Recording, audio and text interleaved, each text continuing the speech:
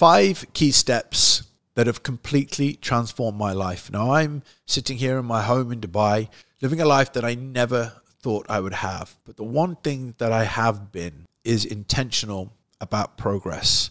And I've been very intentional about some key steps, and I want to share them with you today. And as I go through them, just put in the comments below 1, 2, 3, 4, 5 points, and let me know which one has resonated with you the most or that you're going to implement into your own life. Point number 1 is I set new standards for myself, and I constantly sense check the standards that I live my life by.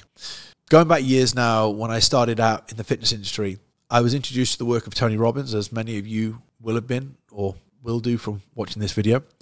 And Tony Robbins used to say that the quality of your life depends on the quality of your standards, and obviously still does to this day. But one other person that showed their standards and talked about their level of standards was the late Charles Poliquin. He was a great mentor of mine, somebody that I learned a great deal from. But I would travel to events and watch and listen to his standards and expectations. You know, when coaches came to his training seminars, if they weren't strong, if they didn't learn and apply themselves, and he couldn't see growth and progression and development in themselves, in them, he wouldn't pay you much interest or give you many compliments.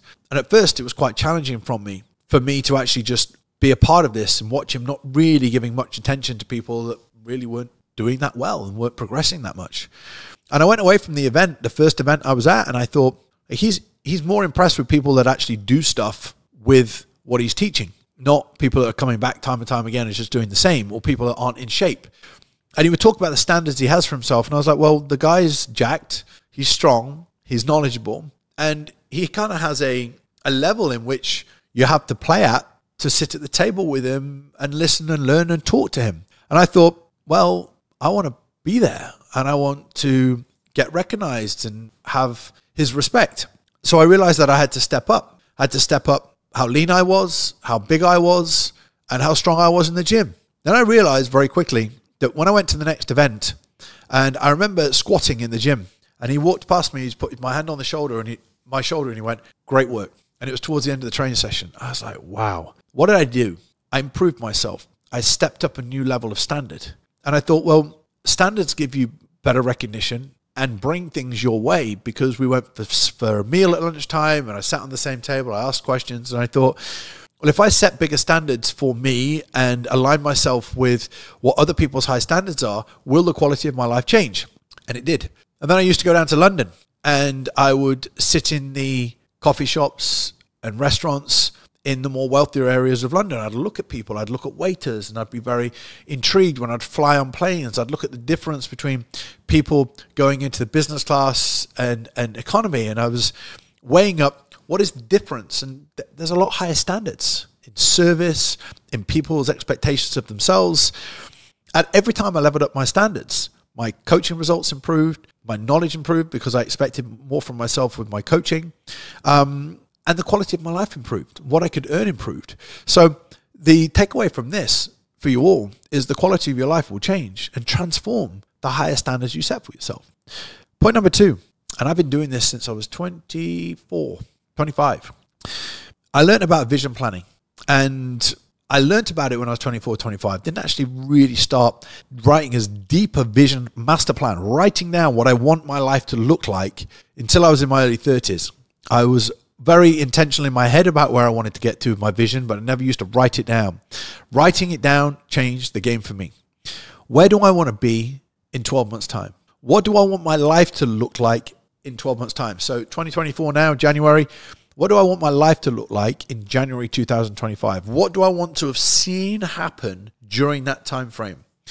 And what transformed my life was saying a year from now, what do I want my life to look like? And then writing it down as if it's already happened. It was realistic. I didn't say, oh, I want to be earning X, which was unrealistic in 12 months, or I want to be living Y, that's unrealistic in a short period of time.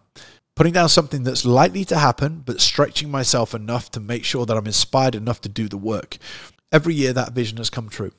But every single year I realized that, wow, I've exceeded what I thought. So then I set the bar higher for the next one and the next one.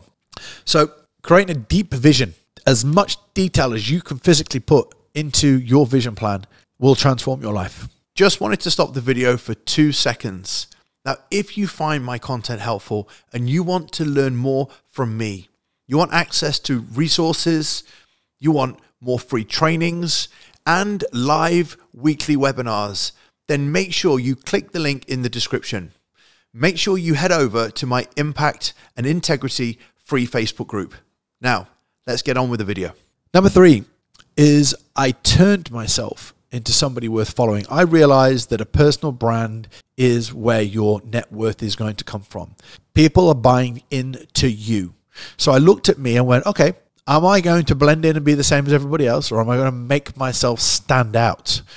Okay, what do I need to do? Well, the first thing that I did is said to myself, I want better results than any personal trainer in this gym. I want better results than any personal trainer. And I set my stall. I set a minimum expectation of the result that I wanted to produce, and that was it. And then when I reached that, then I set the bar even higher. Then I said, okay, everybody else has got a half decent body shape. How do I take mine to the next level? I put 10 kilos of muscle on. Okay, go. What do I need to do? Who do I need to be trained by? I need to have a better mind. I need to be more in control of my mind. Who do I need to learn from and develop under their guidance of? So I started looking at areas of me and going, okay, for people to follow me, like me, and trust me, who do I need to become? What do I need to do in order to get there?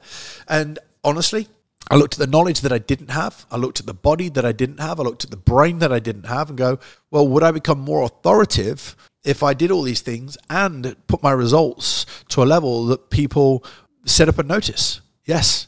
Did that take a long time? 10 years of work that went into that. But I now have a brand and a reputation and a credibility that's helping us make more money and helping more people year on year and building a bigger team. So I turned myself into somebody worth following. What is this guy doing? I'm interested to know what he's doing, and I want to join a program that actually helps me to get to where he's got to, or the team around him. So you've got to turn yourself into somebody worth following. The next thing was I hired a personal development coach. You see, the quality of your life depends on the quality of your mind. 90% of business problems and life problems are personal development problems. It's this. Now, much like fat loss, client doesn't know how to lose weight. They reach out to you and you teach them. Piece of cake. Somebody doesn't understand how to build a house. They go and find an architect. They pay an architect. I couldn't figure out my mind. I was lost. I was confused. I was challenged. I was nervous, anxious, couldn't see a way forward.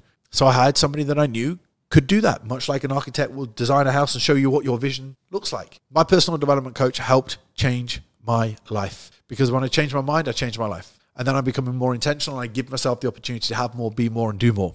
And then the final one, point number 5, is I hired a mentor. Now, a mentor is just somebody that's ahead of you.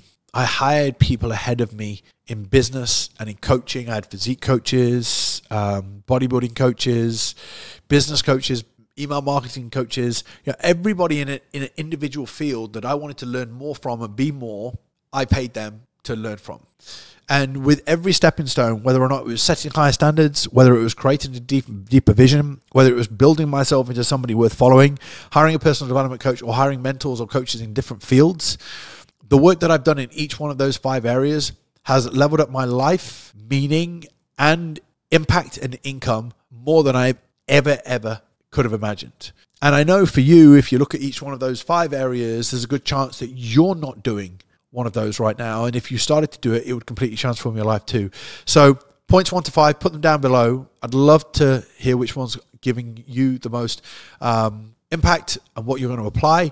And click the link in the description on this video if you want to know more about how it can help you take your business and life to the whole next level. If you are listening on iTunes, then make sure you send me a DM on Instagram, connect with me, say hi, or share the podcast on Instagram stories. For now, please click like and subscribe if you're watching on YouTube, and I hope you found this video helpful. I'll speak to you soon.